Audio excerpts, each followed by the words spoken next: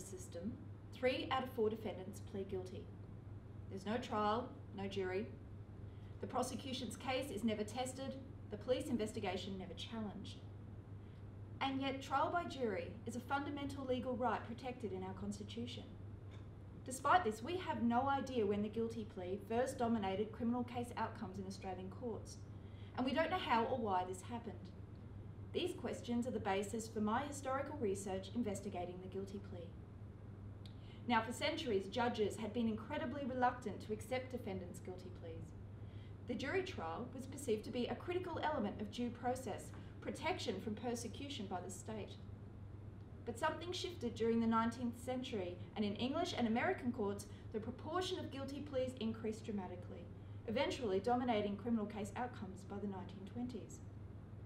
Now, American scholars associate this transformation with the development of plea bargaining.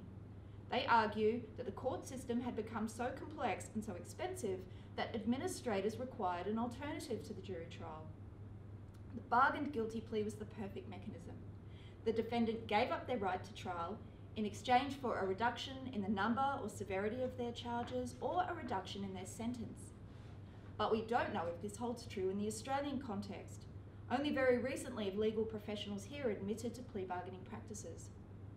My research tackles these issues through in-depth historical analysis of guilty pleas to serious criminal offences. With Supreme Court data, I can pinpoint when the guilty plea first dominated case outcomes. With historical documents like criminal case files and newspaper reports, I can identify the variation in the patterns of these pleas. But I want to extend my research beyond a plea bargaining framework to identify other factors influencing guilty pleas. I'm curious about police interrogation and the role of police corruption in illegal confessions. I'm curious about the shift to accountability and remorse on the part of defendants, saving their victims and witnesses further trauma on the stand. And I'm curious about legal representation and the effects this may have had on defendants' pleas. Today, the guilty plea is a critical mechanism of our prosecution process, and Australian legislators seem intent on increasing their numbers. Yet some of their American counterparts are calling for reform, openly critical of a process they claim aggressively coerces guilty pleas from defendants who would otherwise be innocent.